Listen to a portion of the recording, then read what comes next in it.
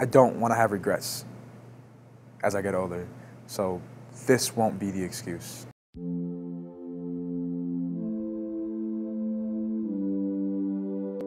My name is Noah Stallworth. I went to Rockford High School and now attend the University of Michigan.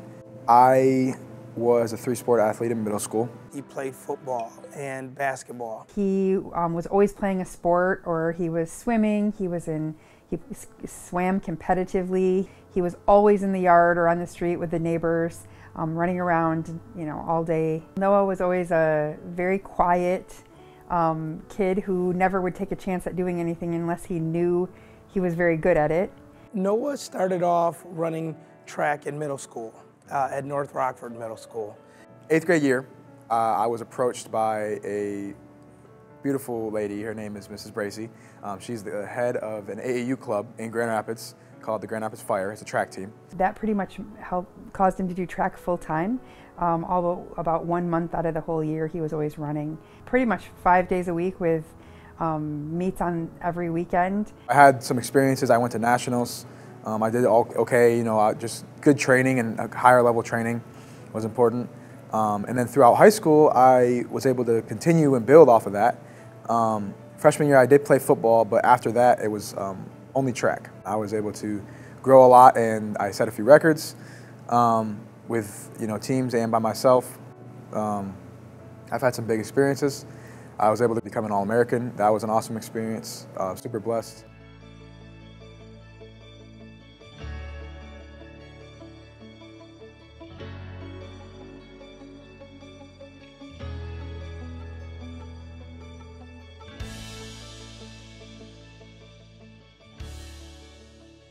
There are some things that you don't think you have to do until you get older, like count carbs or learn how to adjust for high or low blood sugars. I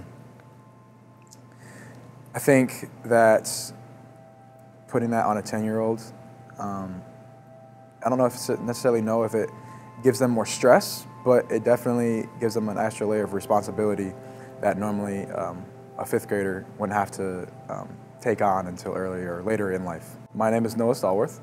I was born on July 3rd, 2001. I went to Rockford High School and now attend the University of Michigan, and I am a type 1 diabetic. I was diagnosed with diabetes in August of 2011. It was the summer before his 5th grade year. The whole summer was miserable. I felt terrible the whole time.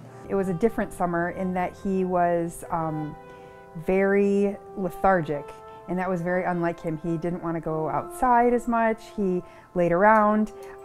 We were noticing that he was a little bit short of breath and that he wasn't sleeping well. So we took him to the doctor, and they actually were treating him for asthma, and he wasn't improving. He was actually getting worse.